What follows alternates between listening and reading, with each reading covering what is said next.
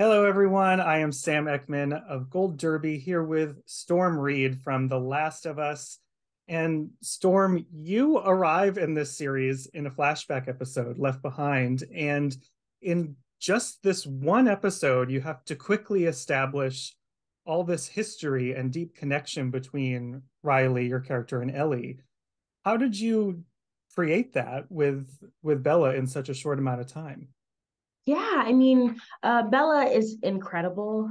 They command the screen and they are brilliant and they are a brilliant talent, but I think are even a more brilliant person. So it wasn't hard. I didn't have a hard time, uh, creating a rapport and building a bond with Bella. And I think that really informed Ellie and Riley's relationship. And I think throughout it all, we were just trying to be as intentional as impossible as I can't even talk, as intentionable as possible with their relationship and their friendship and how they interacted with one another. Because we do come in on the episode where I'm crawling back through the window, but they spent a lot of time together. I mean, they lived together, they shared the same room. So like you said, we had to establish a lot that we didn't get to see. But again, I couldn't have done it without Bella and Craig and Liza.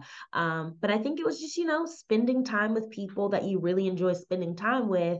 I think it makes it a lot easier. Yeah.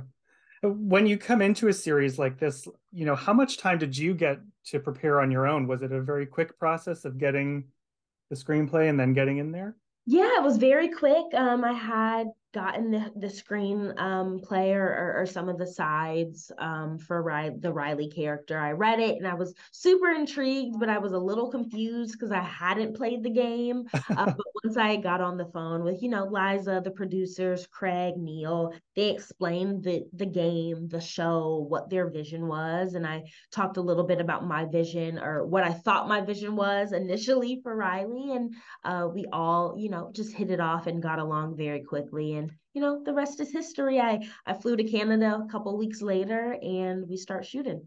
Wow. Did you ever go back to the video game or like watch it for inspiration, or did you have to keep that separate? Yeah, I tried to keep it separate. I did see a few things, especially when they did the press announcement. I Mhm. start seeing all the pages and like the fandoms, which was really cool, but I tried to stay away from the gameplay because I wanted to, put my full attention in making the character me, but also not reinventing the character because so many people loved her. So I try to do that process on my own, but I do plan on this summer playing the game and diving all in. Hmm. So, in the process of kind of creating her for yourself, was there a particular aspect of Riley that you really latched onto, or something of yourself that you feel like you brought to her? Yeah, I mean, I think we're really similars in the ways in which we, operate with people and love people. And she doesn't take any any crap and she's a rebel and she's radical. And I think I have a little bit of those traits in me as well. So it wasn't hard to, step into her shoes, but we do have different circumstances. I'm not living in a post-apocalyptic world, obviously.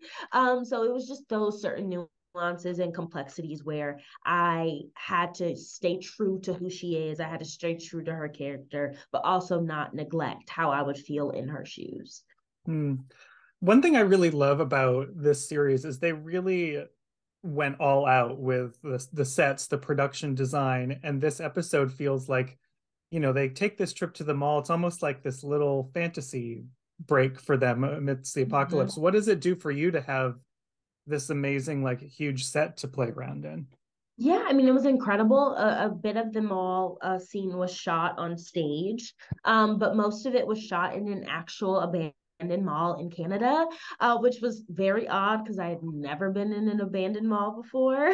But I think it just really helped inform, the world and, making it feel like it was a post-apocalyptic and very scary and very dusty and dirty and frightening. And of course, the special effects and set design and everybody that had a hand in making it look visually as stunning as it did, I think did a great job. So I had the easy job of just, coming in and doing what I needed to do. The world was set for me. Yeah. The this kind of setup of it, she plans this tour of the wonders of the mall for Ellie. It turns into something that's a bit more romantic at the end. Do you think Riley plans this night as a kind of date night, or is she surprised that it goes there? What is she thinking at the outset? I think while planning this, she had maybe a thought that it might go that way, but I don't think that was her intentions. I mean, she definitely left Ellie for the Firefly. So I think this is just not a way to, be romantic or flirty, but a way to win her best friend back. And she knows just the right things to do that. And, if things went the way that they did, she wouldn't be mad at that, but she also wouldn't have been mad if they were, just, having fun, dancing, and then the infected came in without the kiss. Well, I appreciated the way that the two of you crafted that moment of getting to the kiss, because it just kind of unfolds as if you're both kind of discovering it at the same time. Mm-hmm. Can you talk about what that moment was like? What went into that?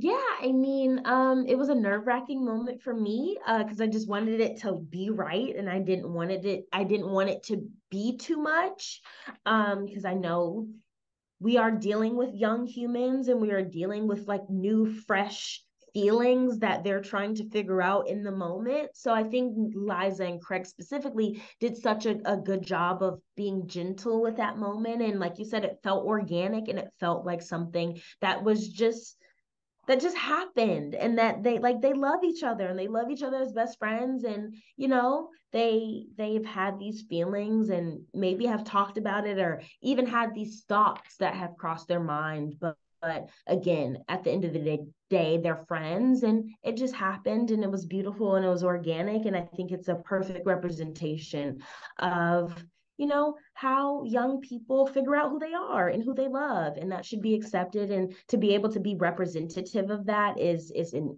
ultimate honor for me. Yeah.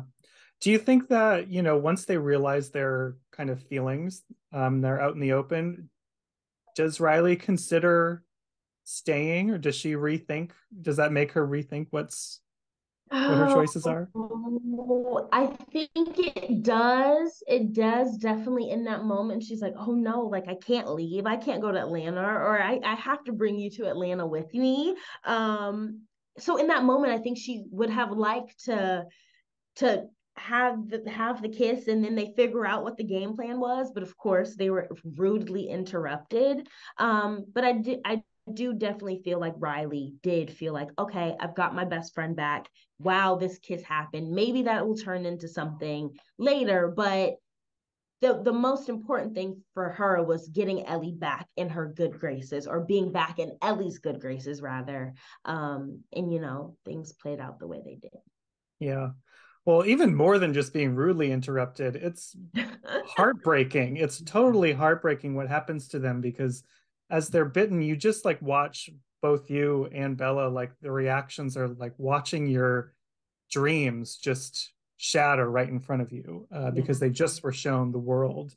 It's a Mm-hmm. pretty heavy moment to have, just to come into a series with one episode and then, have to dive into that. What was playing that scene like with Bella? Yeah, I mean, it was so emotional. It was our last couple days filming, so we were super exhausted. The stunts were exhausting. The emotional stakes were the highest they had been in that episode, I think.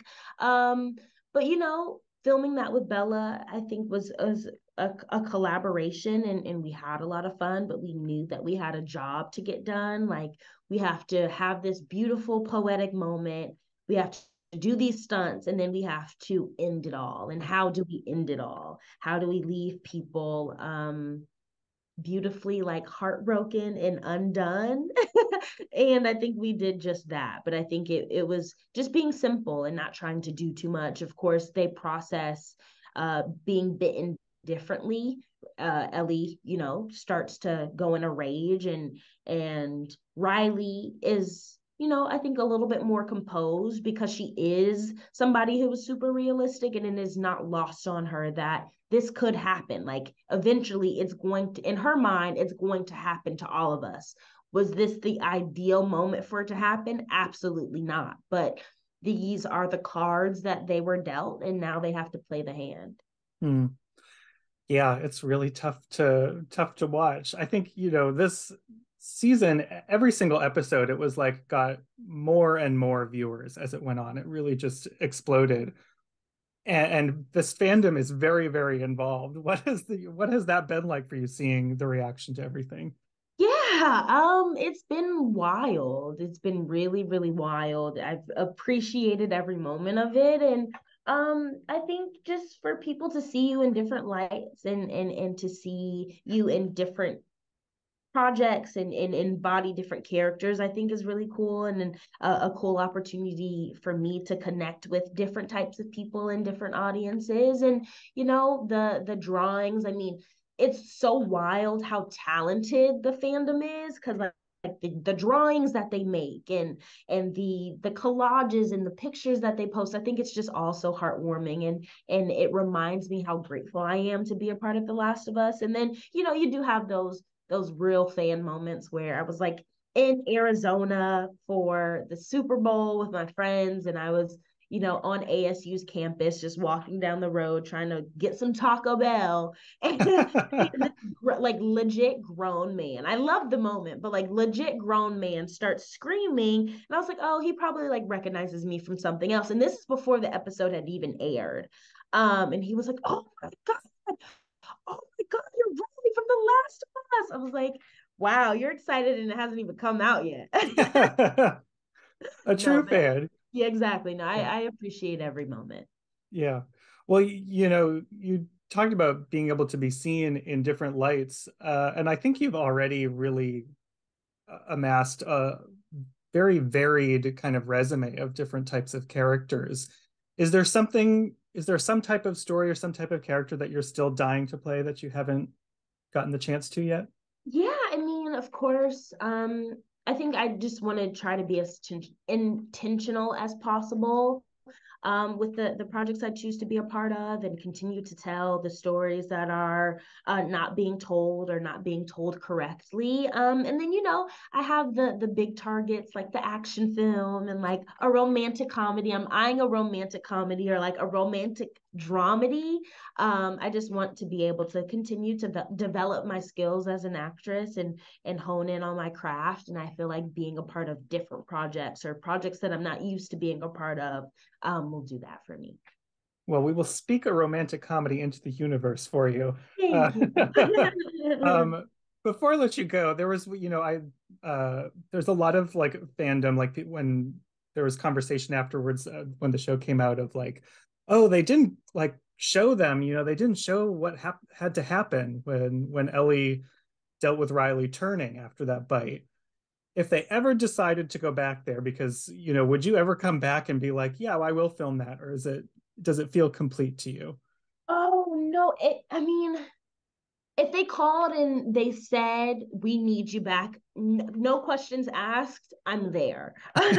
um I don't know if I would want to see that scene continue, though. I think we left it in a beautiful place, and I think it's kind of cool leaving it up to the audience's imagination. Obviously we know what happens after those moments, but we don't know how long it took. So I think it's beautiful for people to have their own interpretation of that. But if there were more flashbacks of Riley before that moment, or when they used to live together, or anything like that, I will be there.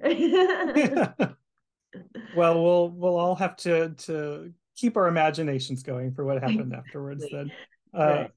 Thank you so much for sitting and chatting some Last of Us with me, Storm.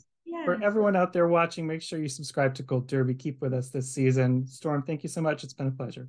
Thank you so much. Thank you.